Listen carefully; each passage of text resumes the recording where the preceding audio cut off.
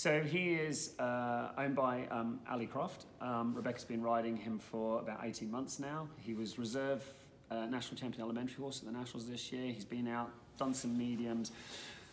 But once we sort of start to get to that level with him, we're always training a little bit ahead. So he's actually started sort of a lot of his training towards the small tour now, because it takes so long to train a horse to that level, and it takes a lot of mental and physical ability. So we have to start quite young at sort of just dropping in pieces of knowledge. So he's sort of working sort of towards the Prix St George level. So we're going to bring him in. I'm going to hopefully incorporate with Peter a little bit, sort of a bit of a judge's point of view around the advanced medium level.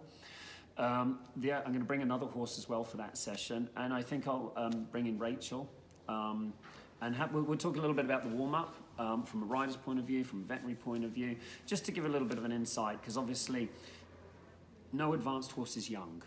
So they lose sort of that natural suppleness and things. So the warm-up becomes more and more important, but it's also warming up for the sport we do. So there's certain muscles that they need to warm up. There's certain muscles we have to wake up. So it's just sort of working through that, and hopefully we can make it interesting. So I decided to bring Braylinka. I'm actually doing it more for myself because she's not actually that experienced in those sort of environments. So I thought, you know what, this would be perfect to sort of bring her in. So, but I'm going to bring her along. And even though she's obviously an established Grand Prix horse and you're competing very well at that level, a lot of the work we do, a lot of the sort of exercises we do are very much in line with the small tour work. They're sort of the exercise we do to step them up into Grand Prix. So I'll be able to explain a little bit sort of how we do that, and then connect up a bit to the small tour to the beginning of the Grand Prix, and then Emil can finish it off with the last session.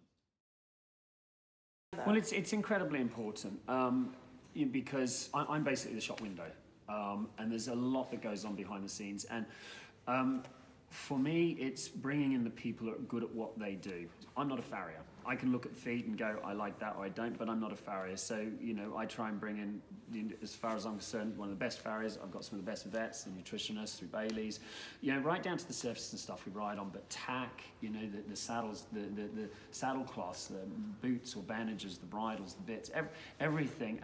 And these days, it's all about sort of maybe changing things a degree or not, you know, and everything. These horses now are bred to be, I think the thing is these days, the horses are bred to be so athletic and so sensitive that actually tack, the feed, everything like that becomes even more and more important because we want them to be sensitive when we ride, so hence they're sensitive to everything else that is actually connected to them. So it is really, really important, and it's also, for me, I need to be able to concentrate on what I do. I ride.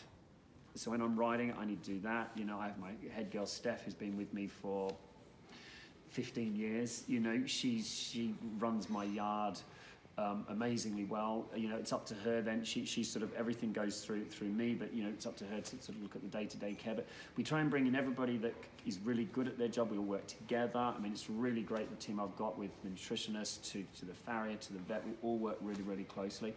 And it makes quite a stressful, high-pressure job easier, you know, if you've got these people to fall back on, because, you know, sometimes just a phone call makes a huge difference. The main thing to always remember is why we got into them.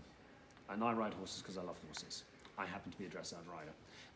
And it's very easy, you know, when you get to the high-level sport, there's a lot of pressure, you know, from outside sources, you know, whether it be sort of owners or your country, if you're representing your country.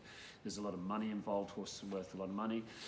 So it's very difficult sometimes to lose sight of that. So it's a good reality check. Always sit back and think, actually, why do we do this? And then how lucky we are to be able to have and work with horses like this.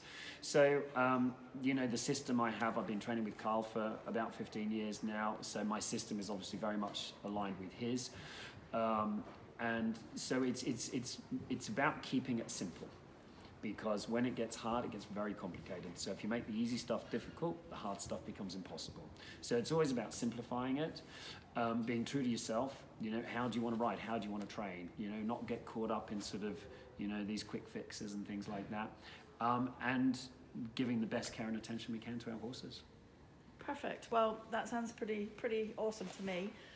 So just a few weeks to go. We will see you on 24th, 25th of November at Hartbury College. Looking forward to it. Looking forward to it too.